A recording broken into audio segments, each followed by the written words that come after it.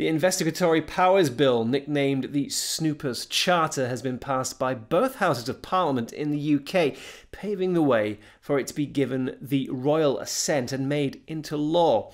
The controversial bill requires all communications service providers to keep records of all websites a user accesses for 1 calendar year, and also requires that companies decrypt data upon request.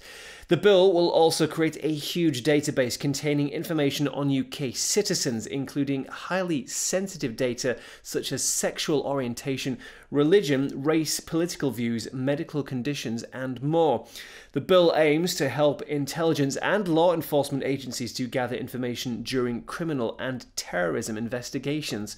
Safeguards have been built into the bill, including the requirement that both a judge and a senior minister must approve warrants requesting access to data. An Investigatory Powers Commissioner will also check that agencies are using their powers correctly.